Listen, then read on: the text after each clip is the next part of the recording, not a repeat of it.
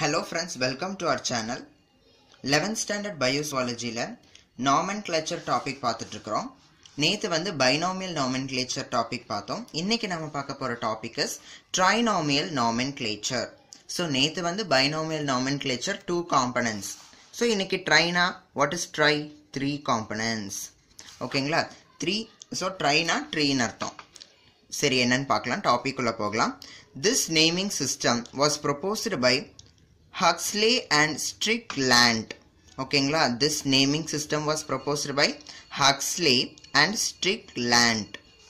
Trinomen means 3 names. Okay, trinomen na enadhu 3 names. Generic name, species name and subspecies name.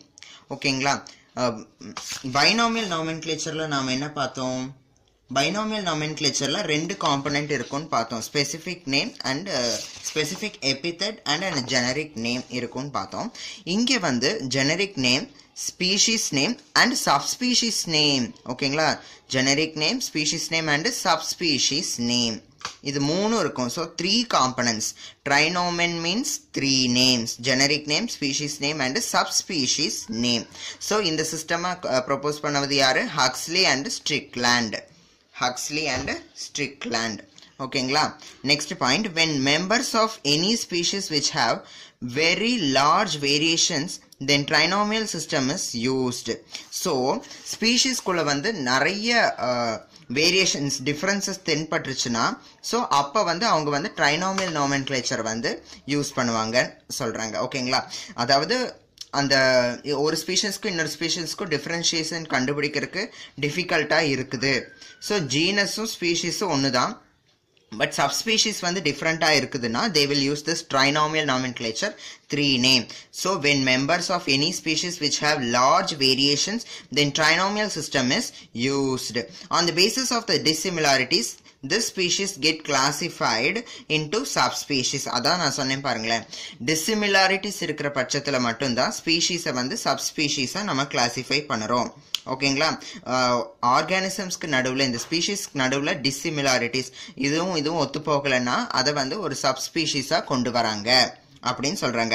It is the extension of binomial nomenclature system which has an addition of subspecies. அவ்வளவுதான், ஒன்றும் இல்லை.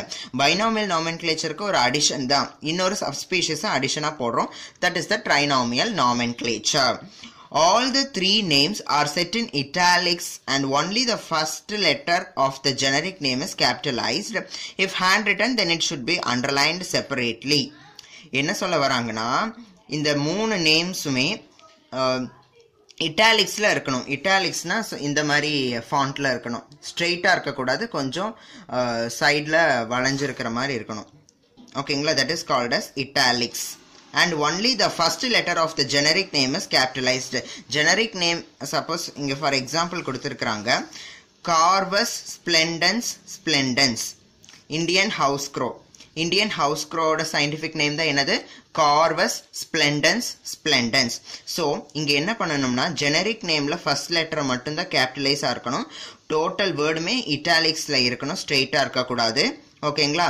Suppose hand ரிட்டன்ல suppose நம்ம right பண்ணுவோம், ஏன்னா இதுல வந்து புக்ல வந்து அவங்க பிரிண்ட் பண்ணிட்டாங்க. சப்போஸ் நம்ம ஹேண்ட் ரிட்டன் நோட்ல எழுதும் போது நாம இத நேம் எழுதி அண்டர்லைன் பண்ணி காமிக்கணும் அப்படின்னு சொல்லியிருக்கிறாங்க.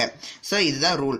All the 3 names R set in italics and only the first letter of the generic name, generic நேமோட first letter மட்டும் தான் கேபிட்டலைஸ்டா இருக்கணும். If hand return then it should be underlined. Suppose hand ரிட்டனா இருந்ததுன்னா என்ன பண்ணணுமாமா? அண்டர்லைன் பண்ணணும். So Indian house crow, Indian house crow oda scientific name the Corvus splendens splendens. ஓகேங்களா? generic name, species name, subspecies.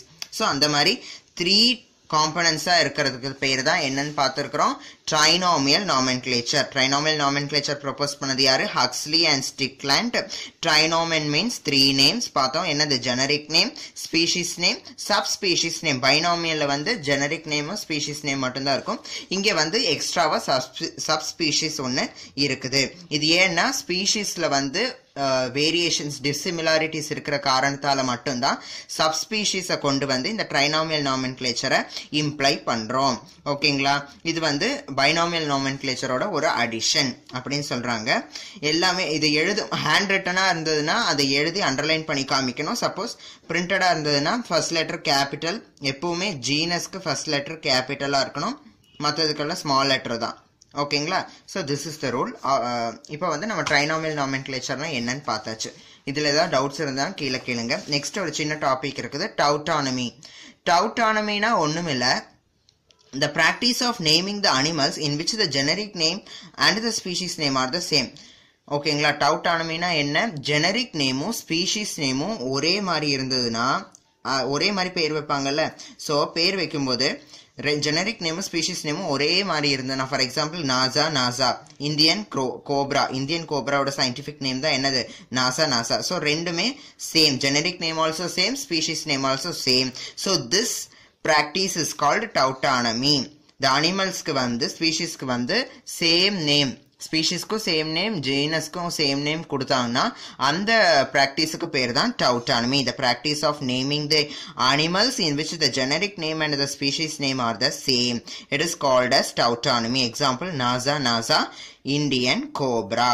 ஓகேங்களா, புரிஞ்சுங்களா? இன்னைக்கு டாபிக் வந்து trinomial nomenclature பார்த்தோம், அப்புறம் டவுட்டானமி அப்படிங்கிறத பார்த்தோம். ஓகேங்களா, இன்னைக்கு எடுத்த டாபிக்ஸ்ல ஏதாச்சும் டவுட்ஸ் இருந்ததுன்னா கீழே கமெண்ட் செக்ஷன்ல கேளுங்க. இந்த வீடியோ பிடிச்சிருந்ததுன்னா லைக் பண்ணுங்க, ஷேர் பண்ணுங்க, மறக்காம நம்ம சேனலுக்கு சப்ஸ்கிரைப் பண்ணுங்க. உங்களுக்கு ஏதாவது ஸ்டடி மெட்டீரியல்ஸ் வேணும்னா கீழே கமெண்ட்ஸ்ல கேளுங்க. மறக்காம நம்ம சேனலுக்கு சப்ஸ்கிரைப் பண்ணிக்கோங்க. தேங்க்யூ.